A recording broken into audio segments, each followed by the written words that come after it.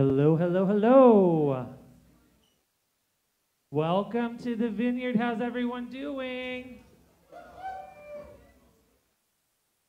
In case you missed it, the sun is actually shining.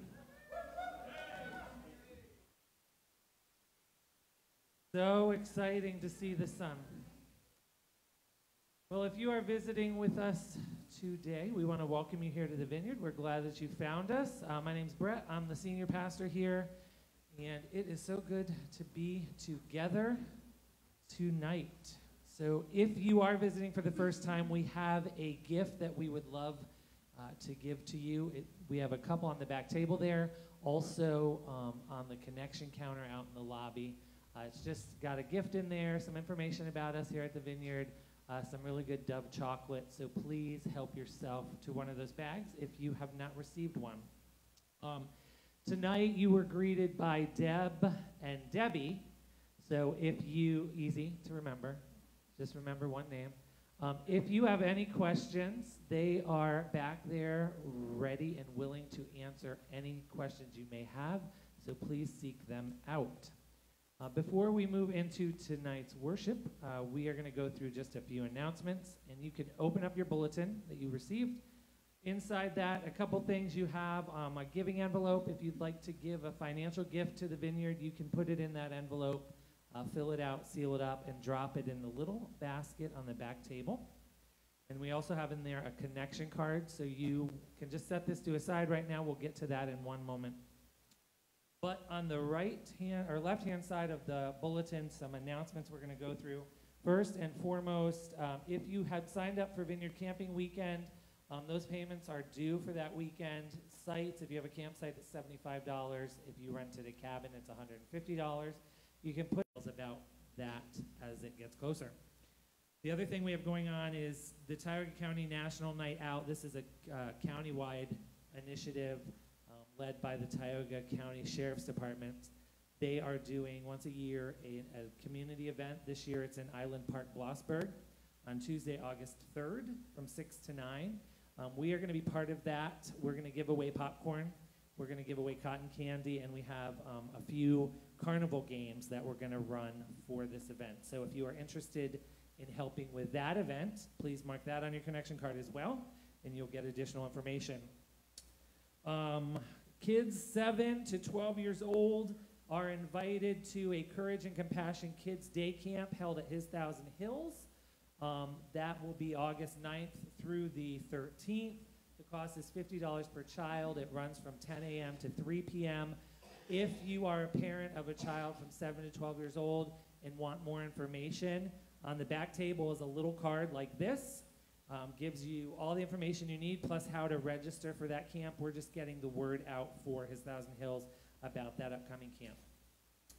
And then last announcement is our annual baptism service is coming up August 29th at Three Springs, 3 p.m. in the afternoon. We do a worship service followed by our baptism celebration and then a big picnic-style dinner. So if you are planning on attending that service, please mark it on your connection card tonight. Also, if you are considering baptism and just want to talk or have questions about that, please seek myself out or Carolyn, and we will make a time to sit down and talk with you about what it means to be baptized at the Vineyard. So you can mark that as well if you're interested in baptism on the connection card. And one last announcement is we have an opportunity to raise some funds for our Coming Home campaign by working a gate at the Tioga County Fair.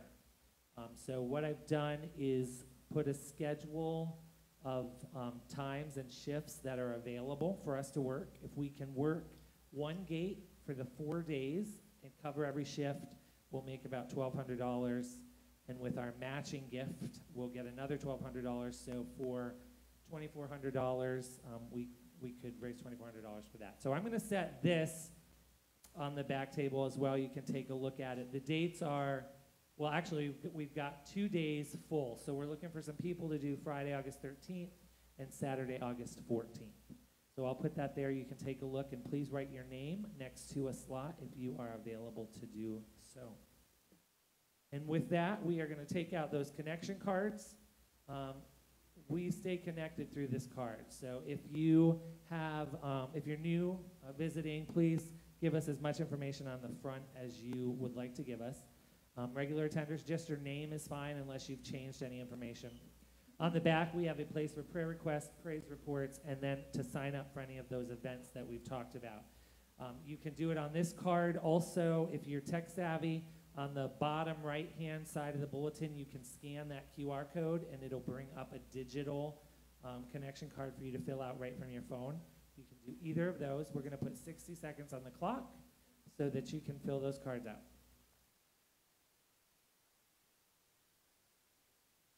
And for those joining us tonight on Facebook Live, in a few moments you'll see several links populating under this video feed. The first one will be a digital connection card. Second one will be to tonight's bulletin. And then the third one would be to our giving platform. If you'd like to give a gift to the Vineyard online, you can do through that platform.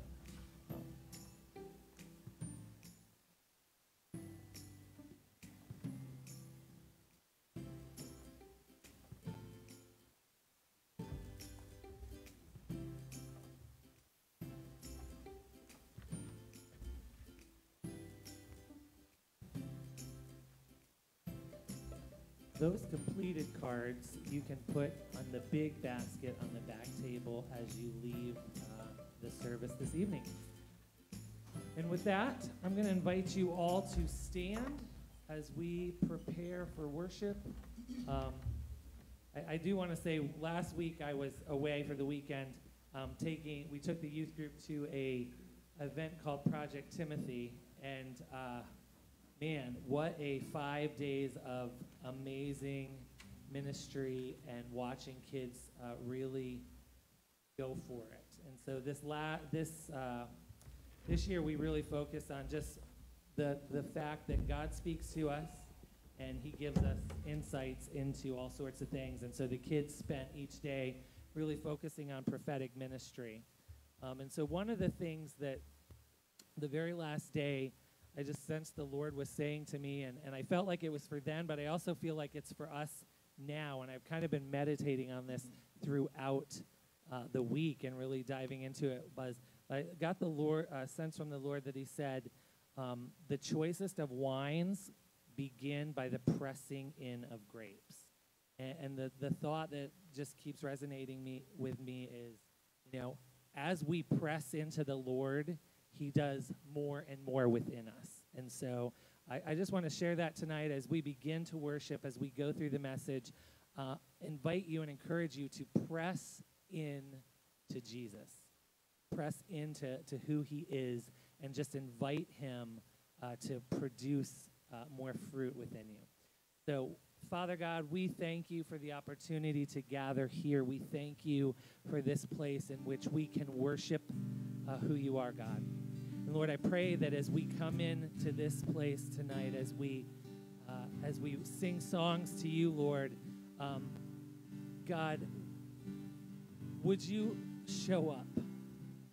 Lord, as we press in to who you are, as we press in to who you want us to become, would you show up through your Spirit, God?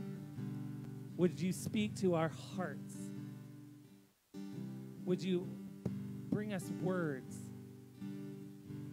We just invite you, God, to reign in this place, to reign in our hearts and in our lives. And Lord, I pray that you would just set a fire and a desire within us to press deeper into who you are. In your holy name we praise and thank you. Amen.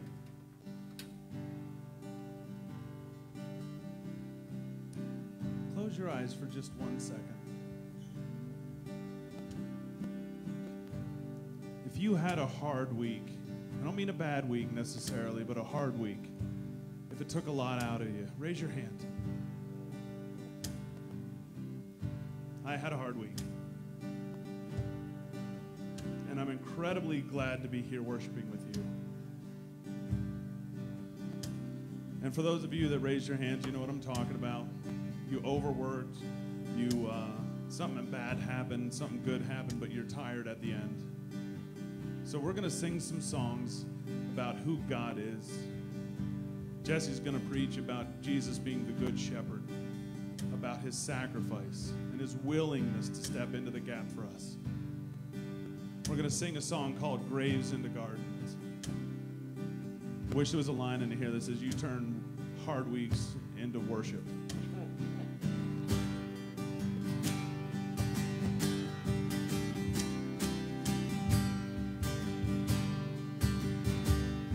Well, I searched the world,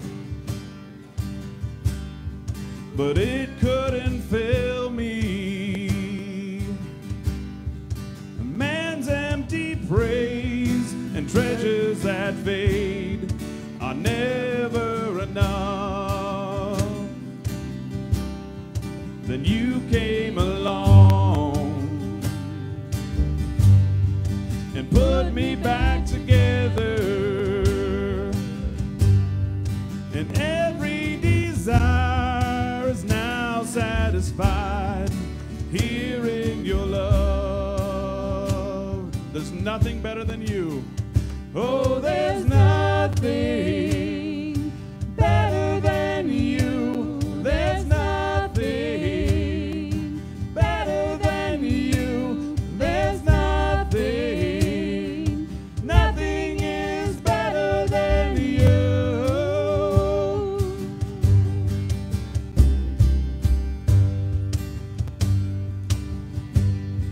And I'm not afraid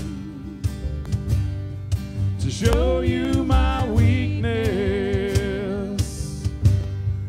my failures and flaws. Lord, you've seen them all, and you still call me friend. 'Cause the God of the mountain, He's the God of the valley, and there's not a place your mercy and grace won't find me again. Sing, there's nothing. Oh, there's nothing better than you. There's nothing better than you, Lord. There's nothing. Nothing is better than you. Oh, there's nothing better than you. There's nothing better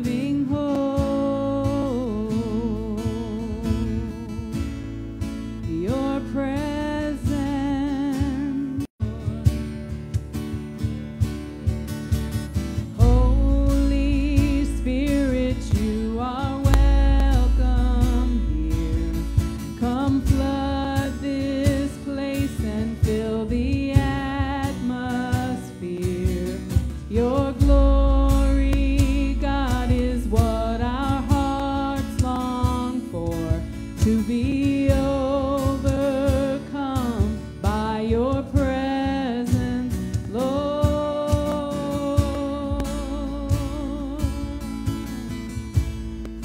Your presence, Lord.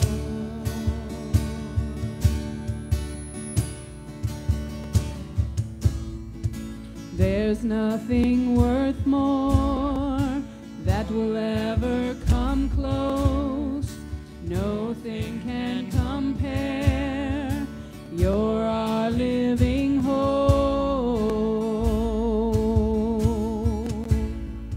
Your presence.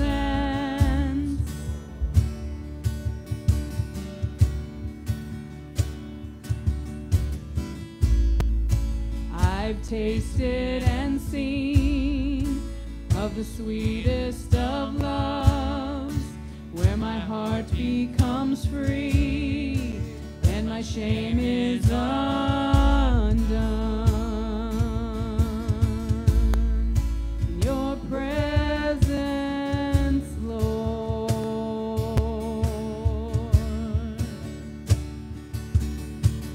Holy Spirit, you are welcome here. Come flood this place and fill the atmosphere. Your glory, God, is what our heart presents. Let us experience the glory of your goodness. Let us become more aware of your presence. Let us experience the glory of your goodness. Let us become more aware of your presence. Let us experience the glory of your goodness. Let us become more aware of your presence. Let us experience the glory of your goodness, Lord.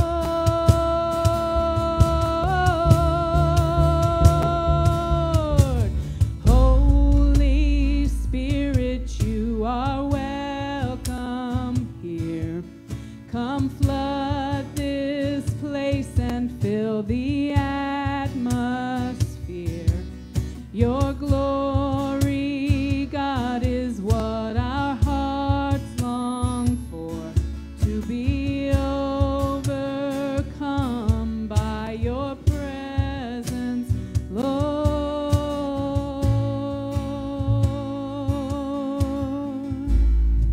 Your presence, Lord.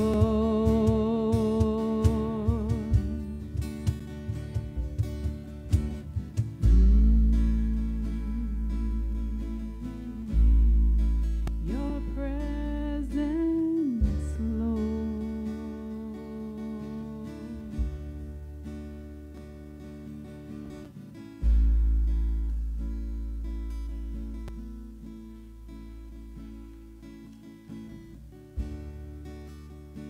I'm just getting a sense tonight that some of you you're feeling something new.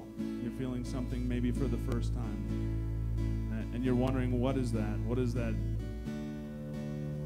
What am I feeling? What is God calling me into right now in this moment? So I just invite you to take a few moments. Close your eyes and reach out and say, God, what's going on?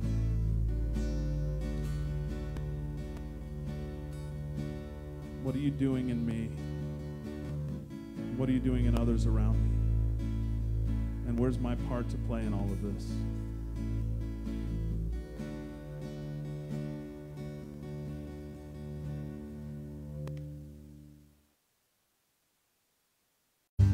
A thousand times I've failed, still your mercies remain. And should I stumble again, I'm caught in your grace everlasting. Your light will shine with me. Become my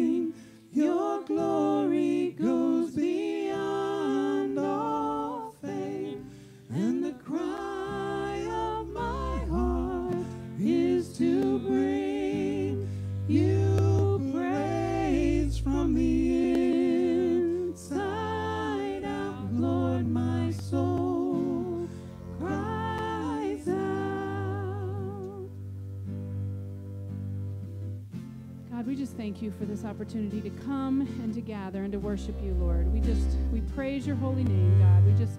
What a privilege to be able to gather in one room and just lift our voices in unison to you, God. You so deserve our humble praises. God, I just pray that you'll be with Jesse tonight as he brings the word, Lord, and just speak through him to each and every one of our hearts, Lord. Be with our nursery workers upstairs and our sound and our projection people, and just bless everyone who's here tonight. In Jesus' name we pray. Amen.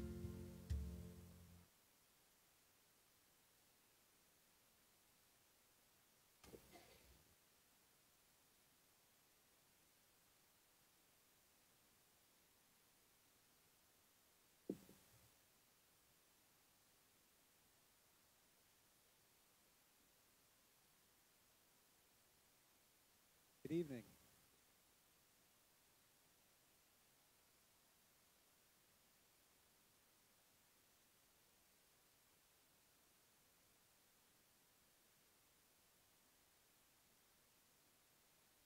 And going through I am statements.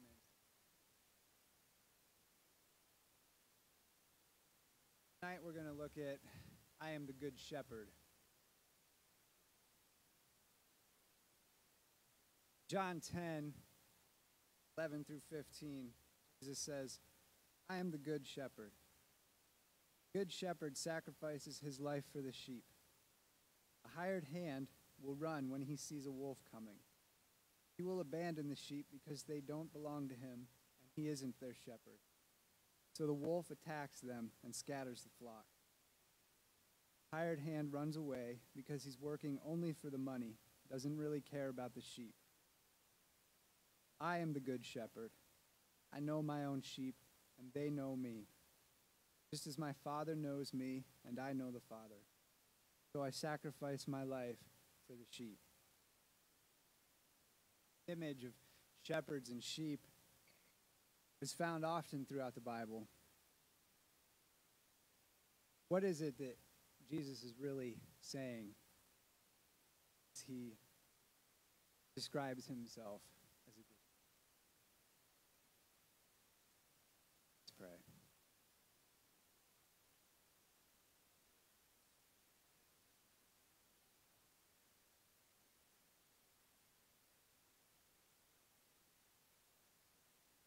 Father, I pray your wisdom,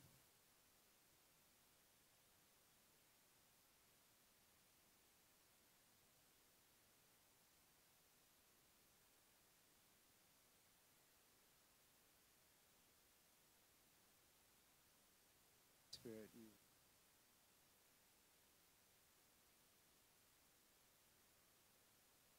So to begin, I'd like to give you a little background on shepherds. In the beginning of the biblical narrative, shepherding was considered to be a noble profession. They're mentioned early in Genesis chapter 4, where Jabal is called the father of those living in tents and raising livestock. In nomadic societies, where everyone, whether a sheik or a slave, was a shepherd. The wealthy sons of Isaac and Jacob tended flocks, we see in the book of Genesis. And the priest, Jethro, the priest of Midian, employed his daughters as shepherdesses in the book of Exodus. But when the 12 tribes of Israel migrated into Egypt, they encountered a lifestyle that they were not familiar with. The Egyptians were agricultural, and they did not hold sheep or livestock in high regard, as they tended to destroy flocks. So,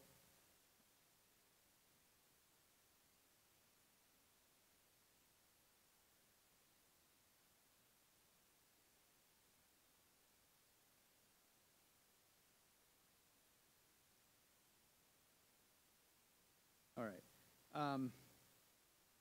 They tended to destroy crops. So disputes between shepherds and farmers were quite common. and eventually disdain for the profession birthed stereotypes, and the status was eroded. In general, shepherds became seen as second-class citizens, and they were untrustworthy. In addition to losing its vocational appeal, shepherds were also stripped of basic civil rights. They could not fulfill judicial offices, and they were not admitted in court as witnesses. To buy wool, milk, or a kid from a shepherd was forbidden on the assumption that it was stolen property. So Jesus enters onto the scene into this bias and announces that he is the good shepherd. And we see in true Jesus fashion, he is aligning himself with those on the fringes of society. I have an excerpt titled The Job Description of a Shepherd by Marjorie Kinney. Shepherds were in charge of the day-to-day care of the flock. They provided basic food, water, shelter, and protection. He knows what's best for the flock in every season and where to find it. He could find water even in a drought, and he plans the construction of the sheepfold and erects short-term shelter while in the field. The shepherd daily lays his life down for the sheep. The shepherd deals with the outside world on behalf of the flock. The shepherd is first responsible to the owner of the sheep. The owner has the master plan for the flock. The shepherd is entrusted with the details, additions to and subtractions from the flock, the time and place for fleecing and wool sale, and he selects and trains assistants and helpers, discharges them if they create harmful situations or cause any harm to come to the flock. The shepherd also foresees danger. He trains the flock to know and follow his voice. This is his first line of defense. To wayward sheep, he administers discipline and takes preventative measure to correct fatal tendencies. He researches and develops methods and measures to improve the present flock and prepares for future flock needs. The shepherd leads and guides the flock. Because sheep tend to overgraze, the shepherd moves them on to fresh pasture. To do this, he may have to lead them through danger, enemies, marauders, hazards like wind and weather, mountains and gorges. His experience is a prime factor. He's been this way before, and he's not surprised by danger. He knows what to do and how to proceed in dangerous situations. And the shepherd, finally, is the overseer of the flock. The flock is the focus of the shepherd. He's responsible for their physical well-being, so he sets the pace.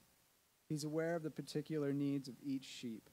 There are ewes, heavy with new life, lambs, inexperienced and frisky.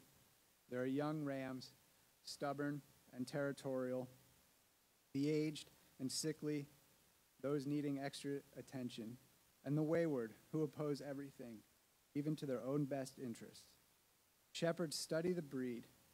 He learns the strength and weaknesses and personality of each one, and a thriving, peaceful flock is his blessing and reward. The shepherd's primary focus is on the well-being of the sheep. Now, a few characteristics of sheep. Sheep have no natural form of defense. They are left to the protection of the shepherd, and they are completely dependent on him. Sheep constantly produce wool. The more they shave off, the more they grow. They are picky eaters. Preferring fresh grass, they will eat down to the root. If left too long to graze, will destroy the food source, and they are constantly in need of new pasture. Sheep know their master's voice. Often many flocks and shepherds would come together for safety or company, and the shepherd would only need to call his flock, and they would follow him without getting mixed up in a larger crowd.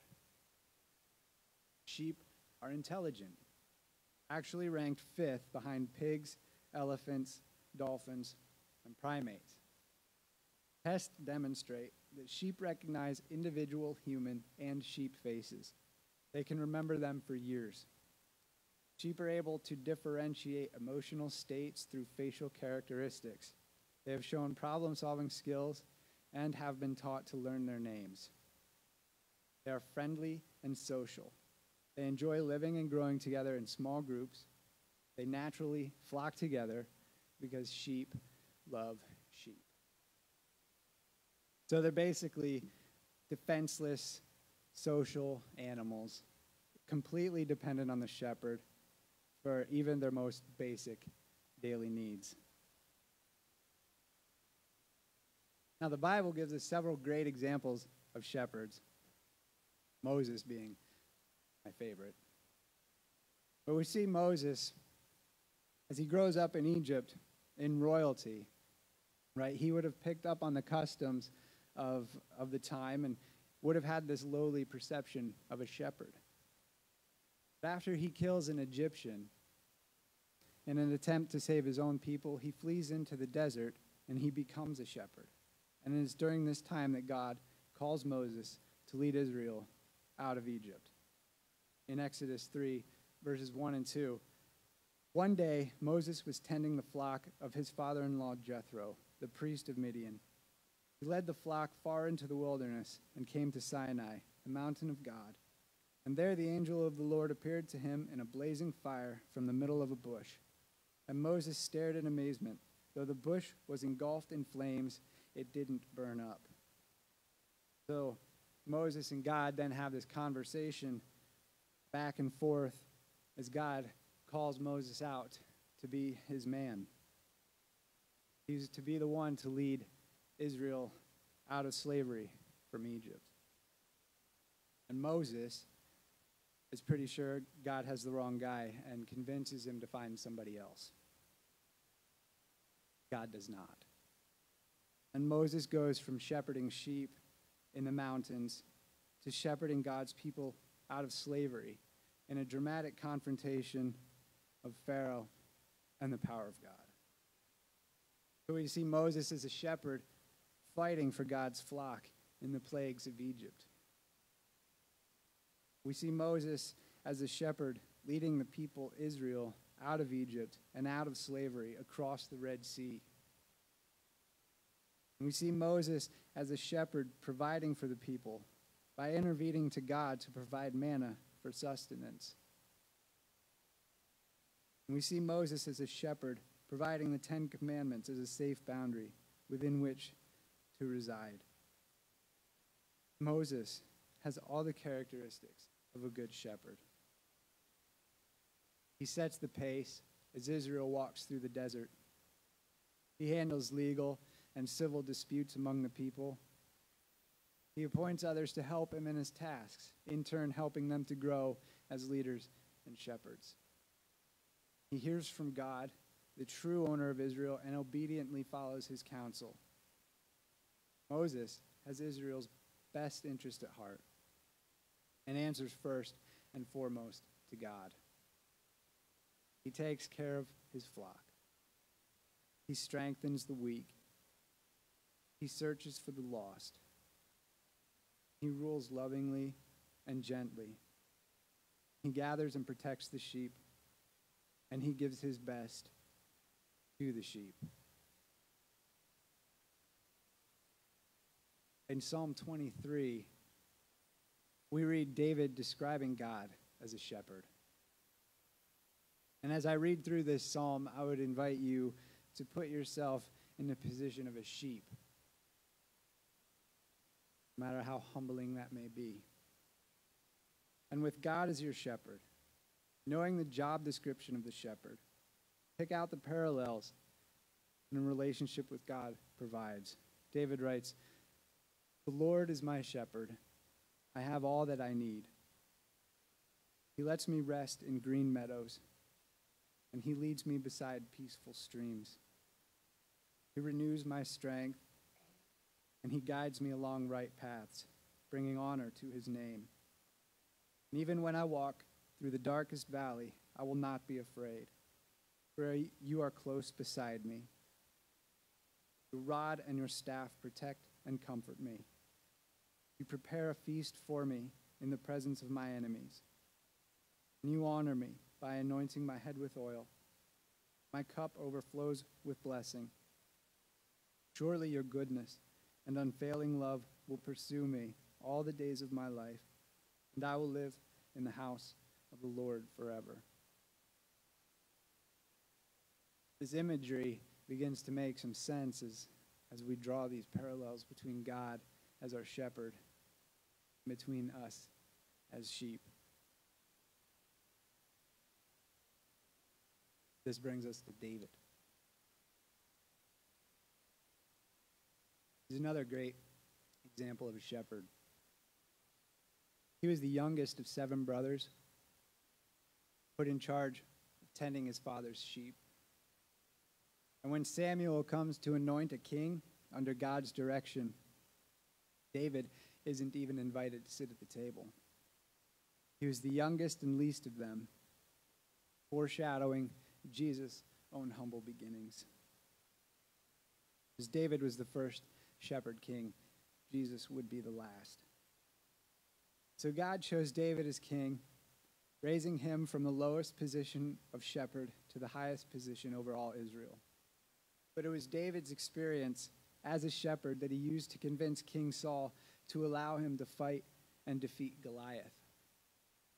In 1 Samuel 17, starting in 34, we read, "Your servant has been keeping his father's sheep. When a lion or a bear came and carried off a sheep from the flock, I went after it, struck it, and rescued the sheep from its mouth.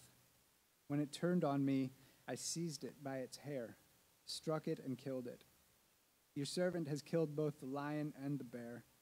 This uncircumcised Philistine will be like one of them, because he has defied the armies of the living God. The Lord who rescued me from the paw of the lion and the paw of the bear will rescue me from the hand of this Philistine." So David uses his experience as a shepherd to defeat this giant, Goliath, using only the tools he would have had available to him in the field with the sheep. And like a good shepherd, David protects his flock from predators, the lion and the bear, that only intend to kill and steal and destroy the sheep. We also get a glimpse of David as king, protecting God's sheep, Israel, from their enemies. He was considered a good shepherd by caring for Israel in 3 specific ways, making intercession for them. In 2 Samuel 21, verses 1 and 2, we see David interceding on behalf of Israel to make amends and bring them back into righteousness. There was a famine during David's reign that lasted for 3 years. So David asked the Lord about it, and the Lord said, "The famine has come because Saul and his family are guilty of murdering the Gibeonites." So the king summoned the Gibeonites. They were not part of Israel, but were all that was left of the nation of the Amorites. The people of Israel had sworn not to kill them, but Saul, in his zeal for Israel and Judah, had tried to wipe them out. So a little bit of background here. After the death of Moses, Joshua becomes Israel's shepherd and begins conquering the promised land. The Gibeonites were a group of people. They were descended from the Amorites. They're described as people who deceived the Israelites in order to protect themselves. So after the Israelites had defeated the cities of Jericho and Ai, many of the nearby Canaanites united to form a large army to fight Israel. But the Gibeonites took a different approach. They resorted to a ruse. They went out as a delegation whose donkeys were loaded with worn-out sacks and old wineskins, cracked and mended. They put worn and patched sandals on their feet and wore old clothes. And all the bread of their food supply was dry and moldy. And they went to Joshua in the camp and said to him and the Israelites, "We have come from a distant country. Make a treaty with us." And the Israelites did not consult with God before agreeing to the treaty and fell for the Gibeonites' scheme. The Israelites soon discovered they had been tricked and discussed how to respond. The leaders of Israel decided, "We've given them our oath by the Lord, the God of Israel, and we cannot touch them now. So this is what we will do to them.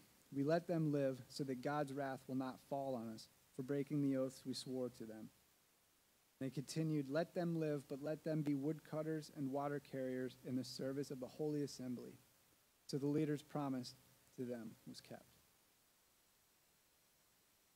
The end of the account notes that that day Joshua made the Gibeonites woodcutters and water carriers for the assembly to provide for the needs of the altar of the Lord at the place the Lord would choose. And that is what they are to this day. In other words, the Gibeonites survived, yet they served as slaves to the Israelites for generations to come. The land of Gibeon would later be allotted to the tribe of Benjamin. King Saul broke this treaty that Joshua had signed and attacked the Gibeonites. And during the time of King David, the famine occurred in Israel. And when David asked the Lord about the famine, God said, "It is on account of Saul and his blood-stained house, and it is because he put the Gibeonites to death." To appease the Gibeonites, he put an end to the famine. 7 descendants of Saul were given to them to be put to death. And God healed Israel's land after that. So that's the back. These Gibeonites are such a problem, and killing them is also such a problem. So David intercedes on Israel's behalf to God to end the drought, thus ending the famine. We see David as the good shepherd caring for Israel by mediating atonement for them in 2 Samuel 21. Continuing in verse 3, David asked, "What can I do for you, and how can I make amends so that you will bless the Lord's people again?" The Gibeonites responded, "Money can't settle this matter between us and the family of Saul, and neither can we demand the life of anyone in Israel." "What can I do then?" David asked. "Just tell me, and I will do it for you." And they replied, "It was Saul who planned to destroy us, to keep us from having any place at all in the territory of Israel. So let 7 of Saul's sons be handed over to us, and we will execute them before the Lord at Gibeon and the mountain of the Lord." "All right," the king said, "I will do it." So David is concerned with keeping the oath of Joshua not to kill the Gibeonites, and ultimately restoring the favor of the Lord to Israel, and then ending the drought, which is causing the famine. And then one more in 2 Samuel 21, we see David as the good shepherd model compassion for Israel. Starting in verse 10, "Then Rizpah, daughter of Aiah, the mother of 2 of the men, spread burlap on a rock and stayed there the entire harvest season. She prevented the scavenger birds from tearing at their bodies during the day and stopped wild animals from eating them at night. And when David learned what Rizpah, Saul's concubine, had done, he went to the people of Jabesh Gilead and retrieved the bones of Saul and his son Jonathan. When the Philistines had killed Saul and Jonathan on Mount Gilboa, the people of Jabesh Gilead stole their bodies from the public square of Beth-Shan, where the Philistines had hung them. So David obtained the bones of Saul and Jonathan, as well as the bones of the men the Gibeonites had executed. Then the king ordered that they bury the bones in the tomb of Kish, Saul's father, at the town of Zelah in the land of Benjamin. After that, God ended the famine in the land. So David had compassion on Rizpah, and he brought the remains of her family back home to give them a proper burial. And now we see David as this shepherd king, points to the future shepherd king in Jesus. Jesus steps in and announces that he is the good shepherd. And it's in reference to Ezekiel 34. which is a prophecy pointing to Jesus. And by claiming to be the good shepherd, he is essentially telling the Pharisees, to whom he is speaking, that he is the Messiah. Ezekiel 34, 7 through 12. Therefore, you shepherds, hear the word of the Lord. As surely as I live, says the sovereign Lord, you abandoned my flock and left them to be attacked by every wild animal. And though you were my shepherds, you didn't search for my sheep when they were lost. You took care of yourselves and left the sheep to starve. Therefore, you shepherds, hear the word of the Lord. This is what the sovereign Lord says. I now consider these shepherds my enemy, and I will hold them responsible for what has happened to my flock. I will take away their right to feed the flock, and I will stop them from feeding themselves. I will rescue my flock from their mouths, and the sheep will no longer be their prey. For this is what the sovereign Lord says. I myself will search and find my sheep. I will be like a shepherd looking for his scattered flock, and I will find my sheep and rescue them from all the places where they were scattered on that day of clouds and darkness. Jesus is announcing that he is the good shepherd, fulfilling that prophecy. Seeking and saving the lost, calling all of humanity to himself. Luke 19:10. For the Son of Man came to seek and to save those who are lost. And Jesus, as the good shepherd, leads us to life abundantly, not only in the greenest pasture in heaven, but also here and now on earth. In John 10:10. The thief comes only to steal and kill and destroy.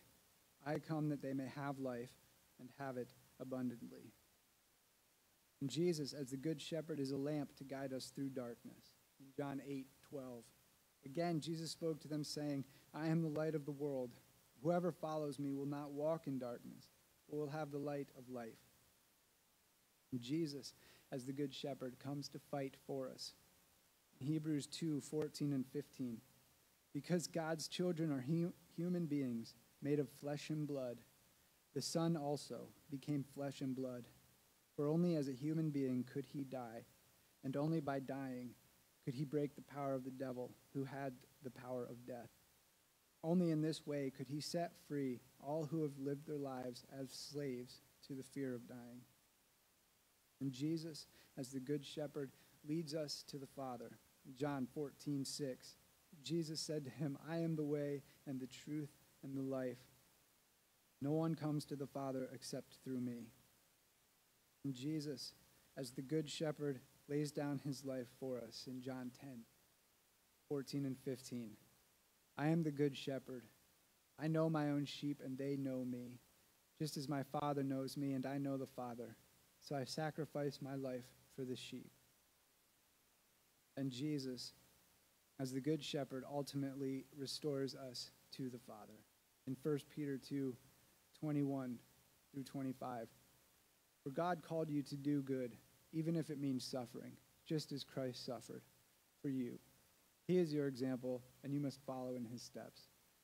He never sinned, nor ever deceived anyone. He did not retaliate when he was insulted, nor threaten revenge when he suffered. He left his case in the hands of God, who always judges fairly. He personally carried our sins in his body on the cross, so that we can be dead to sin and live for what is right. By his wounds you are healed. Once you were like sheep who wandered away, but now you have turned to your shepherd, the guardian of your souls. Jesus is the good shepherd, modeling for us compassion and mercy, empathy toward our neighbors. He's calling us out of darkness, sin, and slavery into a life of freedom, into his good and perfect will, giving us not a set of laws to be followed rigidly and legalistically, but rather a relationship to be nurtured, to be growing towards, live within the loving boundaries, not out of compulsion, but out of love and humility. Ultimately laying down his life for us in place of us, dying so we would not have to, and taking our punishment as his own. The good shepherd lays down his life for the sheep, the lost sheep, the weak sheep, stubborn and confused sheep, the sheep that want nothing to do with him, or the sheep that deny he even exists or their own need for a shepherd. The good shepherd knows and he loves all of his sheep. Because the truth is, none of us really know what we're doing here. We ask a dozen different people the meaning of life, and we'll get at least a dozen different answers. We all have this inborn desire to belong, this desire to be known or to believe in something greater than ourselves. And that's what Jesus is offering us today. He's the one who will stand before us to fight our battles.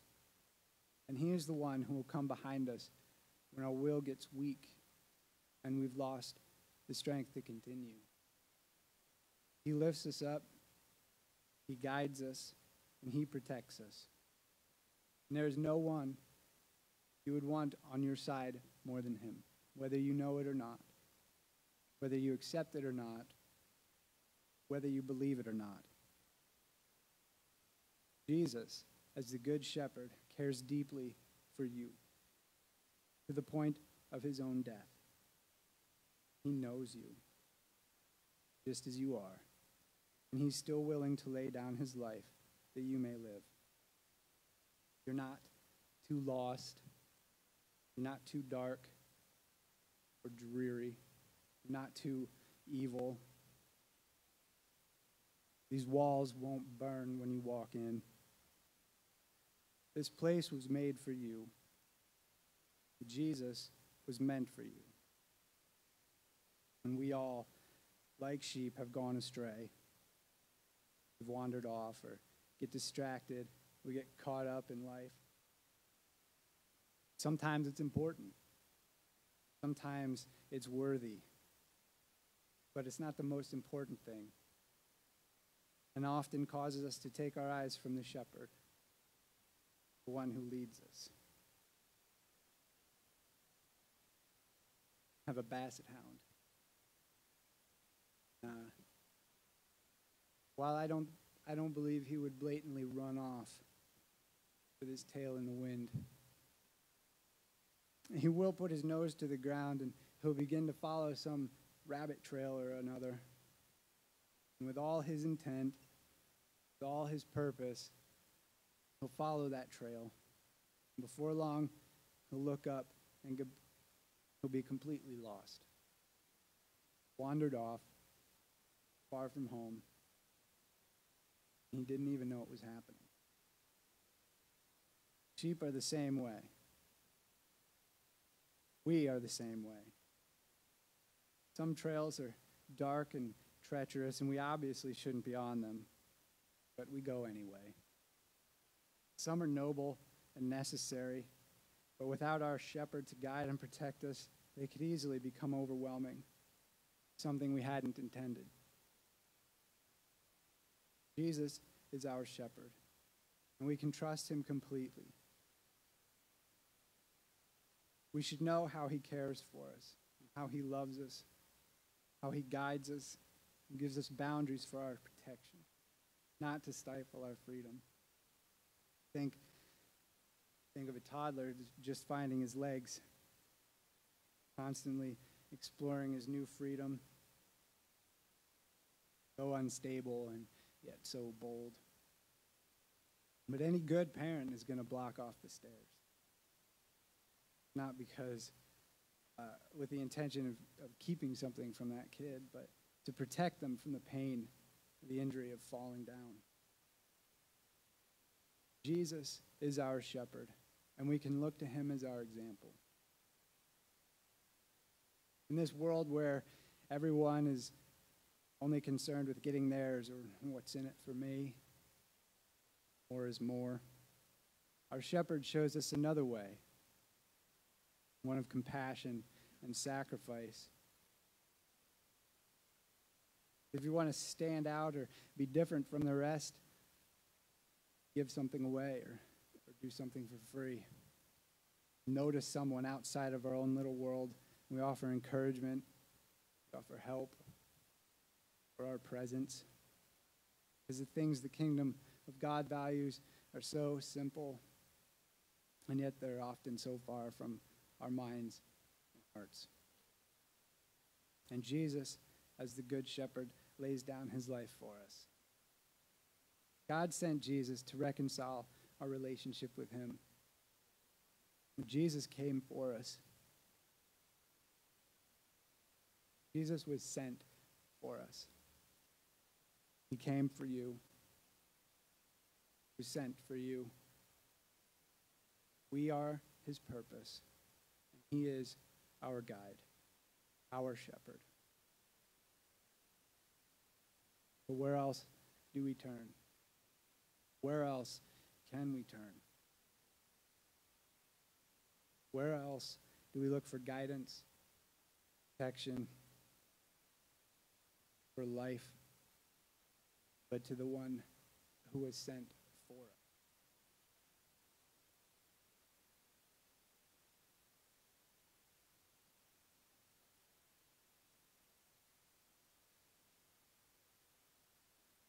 Through this whole I Am series, we've been doing communion on a weekly basis. We have some on a table back here, or there's a basket up here if you haven't gotten yours.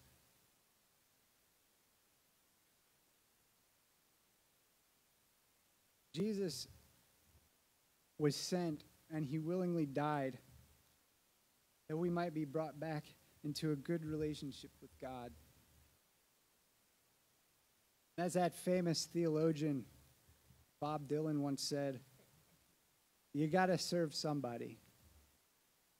It may be the devil, or it may be the Lord, but you've got to serve somebody. And we all serve somebody or something. And we're all following a shepherd. But is it the good shepherd? And as we take communion tonight, I'd like you to think about choices and words, actions over the past week. Who is it that you serve? You may be here tonight and like a wayward basset hound, find yourself slowly wandered off. The increments and decisions were so small, you might not have even noticed it happening. I invite you tonight to head home. Turn back. Turn your eyes to the Good Shepherd and choose to follow him all over again. Or you may be here having never made that choice, having never accepted Jesus as your shepherd. And I invite you tonight to make that choice. We all follow something. Why not choose to follow the one who cares so deeply for you?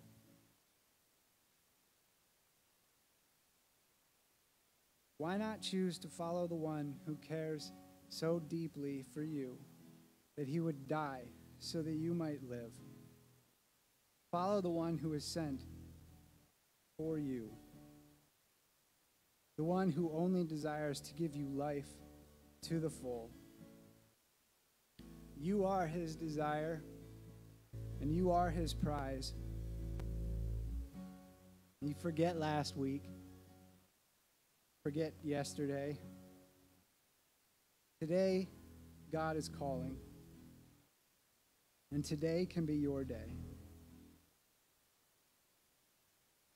And it's easy. We make it easy. Sorry, thank you, and please. Sorry for my sin. I thank you, Jesus, for your sacrifice on the cross. Please reveal yourself in my life. Show me how to live.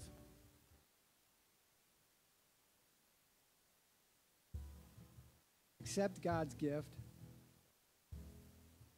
accept Jesus' sacrifice, and head home tonight. God your Father is waiting patiently just for you. Amen.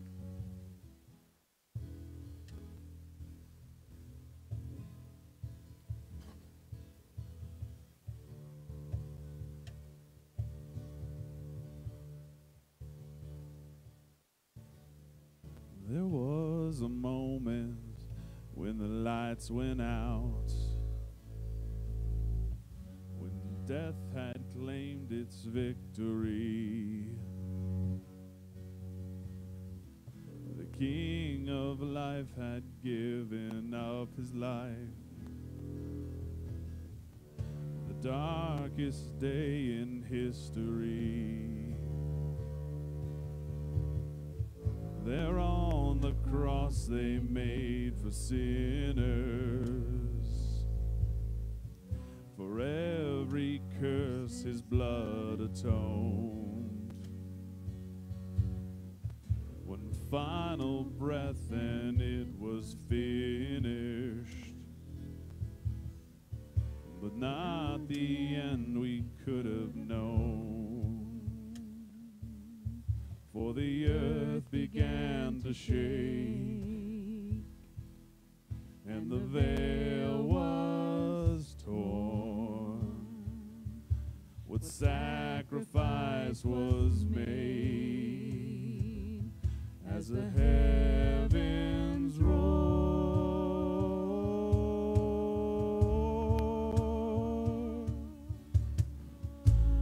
All hail King Jesus.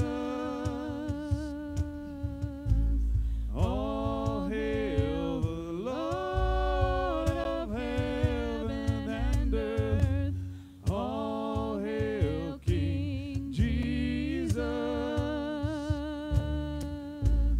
All hail the Savior of the world. After you've finished communion, after you've finished the time that you're spending with God in this moment, we invite you to stand and sing with us. There was a moment when the sky lit up. A flash of light was breaking through. When all was lost, he crossed eternity. The King of life was on the move. For in a dark and cold tomb, where our Lord was laid, one miraculous breath, and we're forever changed.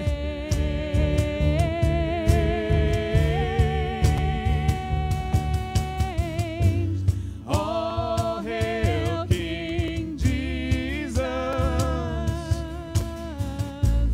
All hail the Lord of heaven and earth. All hail King Jesus. All hail the Savior of the world. All hail King Jesus.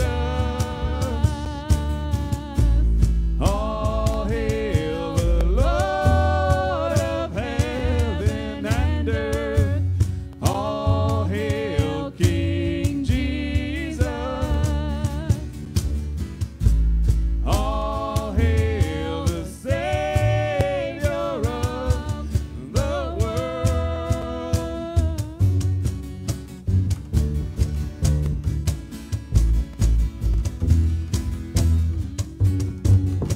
Let every knee come bow. Let every knee come bow before the King of Kings. Let every tongue confess that he is Lord. Lift